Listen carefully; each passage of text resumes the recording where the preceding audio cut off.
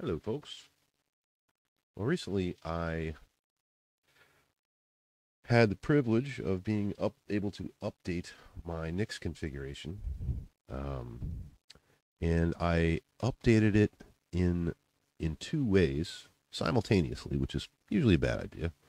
But I updated it so that it would use Flakes, and also so that I upgraded to NixOS 2305 from 2211. So uh, the upgrade went well. It was pretty painless. I had to make a few changes to the configuration, but other than that, it was pretty easy. But um, what came along for the ride when I upgraded to 2305 was uh, it up it upgraded programming is called Olive Editor, and Olive Editor is a nonlinear video editor that is what I use to make these videos with. And it upgraded it to 0.2. Now 0.2 is actually unreleased. It's coming soon. There's no actual release of 0.2, and it's very much a work in progress. So I happen to know this because I'm a patron of this project, and I like it a lot. But I don't think it's ready for prime time. I mean, at least that's what its author says. So what I wanted to do was downgrade to 0.1.2. So right now, if I'm running 2305 right now. So right now, if I try to launch Olive Editor, it's going to come up, and it's going to come up with 0.2. See, 0.2.0, right? So I'm going to try to downgrade it here. And I think because I upgraded to Flakes, or updated to Flakes, as a, my prior configuration wasn't using Flakes. I was just using configuration.nix. There are a lot of guides about how to sort of use mix and match different versions of packages from different Nix packages releases. But with Flakes, it's a little drier. You gotta sort of search around. So I figured I'd make a video about it. So my flake.nix looks something like this. Now, I'll actually go to the real one in a second, but in order for me to make use of older packages, I happen to know that the Olive Editor that's in 2211 0.1.2 works fine. So what I wanted to do was I wanted to make available the Nix packages that are in 2211 and use it in my configuration.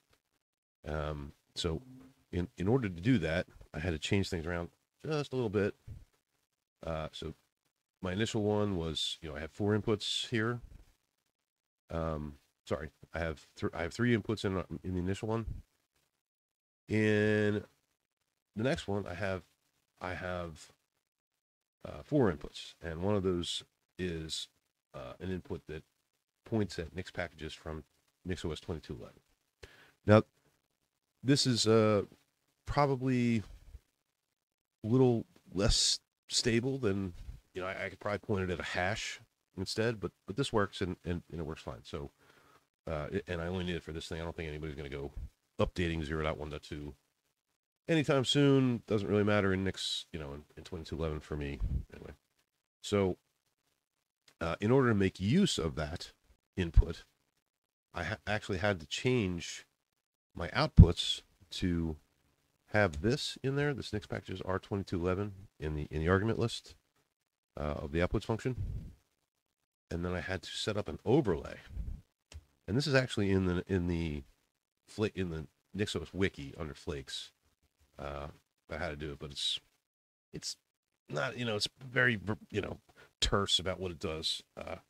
What this thing does is it this overlay R2211 here is a overlay function that attaches this R2211 to Nix packages, such that later on you can refer to the old packages like this down here. So in your configuration, in your normal configuration, I have Flakes config, but the thing where you actually add packages, you could say packages.r2211 that olive editor, and that'll go get the older revision.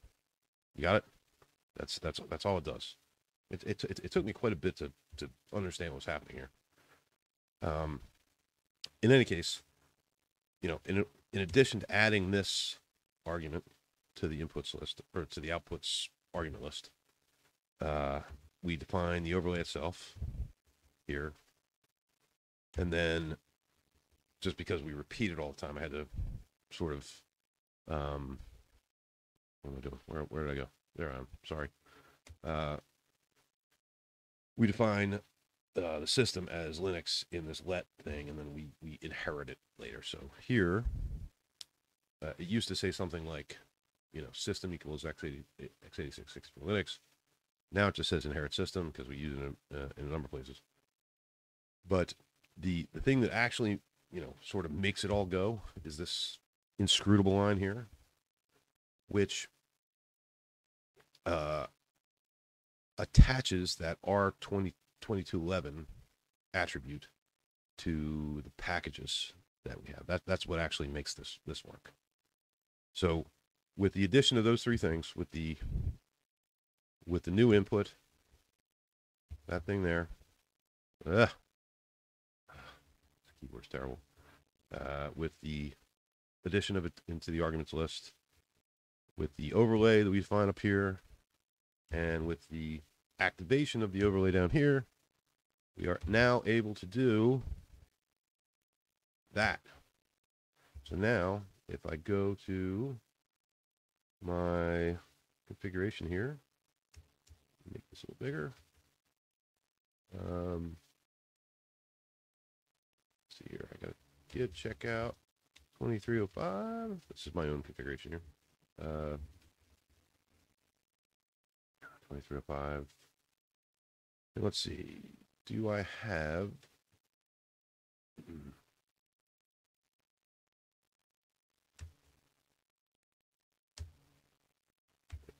okay. So it used to look something like this, like that in my old configuration. But now that I have this R2211 thing in here, this is an alternate spelling of packages dot, R2211 dot olive editor. Now that I have that, I can reference that R22. So that tells me to install the olive editor from release 2211. And if I run it, let's run it. Let me just do NixOS rebuild switch verbose.